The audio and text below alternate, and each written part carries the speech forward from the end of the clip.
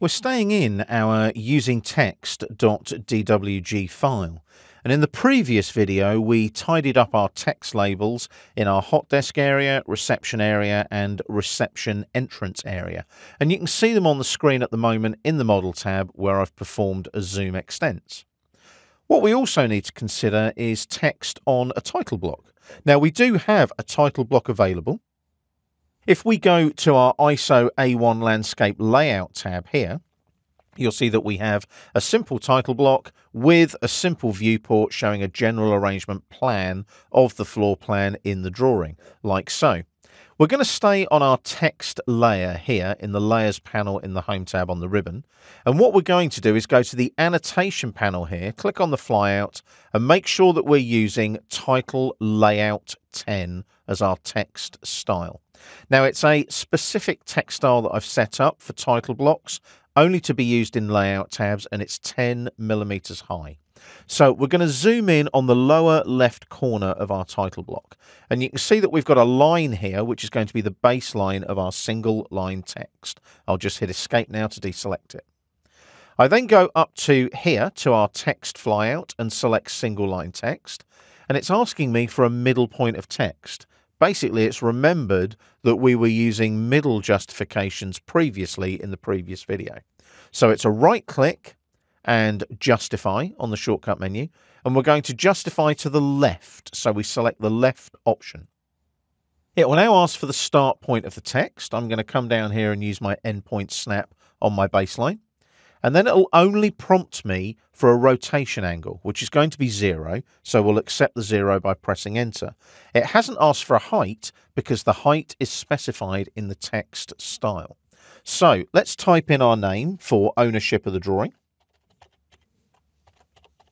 like so, and then enter once and enter twice to close the single line text command. So that's great. We now have ownership on the drawing.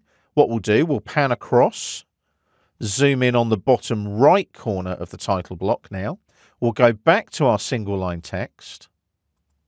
And this time, right click and justify again, but we need to justify to the right hand side of the drawing. So we select the right option. And it's the same workflow. We now specify the right endpoint of the text baseline as it prompts us there on the dynamic input. We use our endpoint snap again on the baseline. And we just move away slightly so that we can specify the rotation angle, which is 0 again. We want it horizontal. Press enter to confirm that. Cursor's back again, and we'll just call it training drawing for now. And again, enter once, enter twice to close the single line text command. If we just zoom out slightly on the wheel and pan across, you can see now that we've got some nice text neatly placed on our title block. You can even now delete the baseline because you've got the insertion object snap on your single line text that you can utilize if you need to snap to the points where the text originated. I'm going to zoom out a bit more and pan down, and then we're going to zoom in on the top of our notes column, top right there on the title block. Now, at the moment, we don't have a text style for our notes.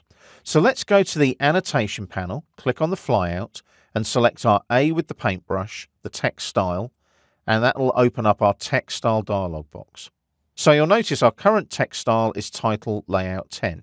If I click on new now, it will adopt those properties of the current text style in the new style.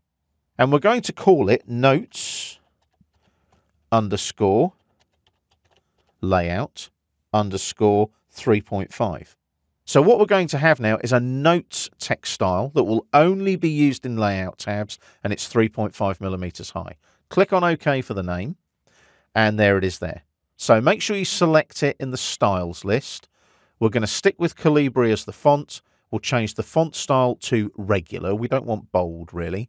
And we change the height to 3.5. That's it. No effects needed. So we apply those settings. Click on Set Current to make it the current style, and click on Close. Do a quick sanity check. Click on the flyout. You can see that Notes Layout 3.5 is the current text style. What I'm going to do now is just check that on the Annotate tab as well, and you can see there the text is using Notes Layout 3.5. Let's go back to the Home tab on the ribbon. In the Annotation panel now, click on the flyout, and we'll go Multi-Line Text. So there's our little preview of our text, our ABC on the crosshair. Make sure you don't snap into a corner though, otherwise all your multi-line text will be touching the lines on the title block. You don't really want that to happen. So I'm going to come inside slightly, click once, drag, and click again like so for our multi-line text area. You might want to possibly use some construction lines there so that your text is exactly placed in your title block. It's entirely up to you. I'll click there like so. So there's our nice little text editor. As you can see, the text editor tab has kicked in, the contextual tab on the ribbon. We've got our text editing area here. Everything's ready to go. You can see that we're using Notes Layout 3.5. It's using a 3.5 text height because it's got that from the style.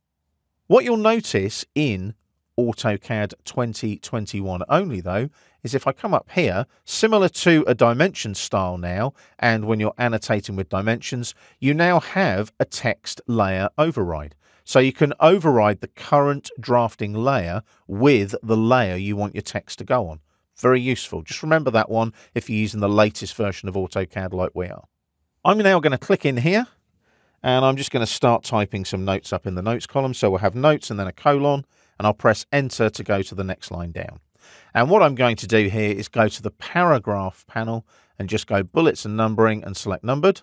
So there's my first numbered note in the notes column, and I'm just going to put all dimensions in millimeters. And we'll just put millimeters as mm. And you'll notice I've spelt that wrong, and it highlights the spelling mistake there. That's no problem. But I can go back, just change that again, like so. All dimensions in millimeters. I might highlight the word notes, perhaps use a bit of bold and underline there, and then I just click away from the text, and there's our multi-line text notes in the notes column using our notes text style. If I now just double click on the wheel, zoom extents, you can see now that we've got a reasonably finished title block and a drawing that is looking professional with ownership, a description, and notes in the notes column. So that's how you can utilize your text tools to add text to your title blocks in your AutoCAD drawings.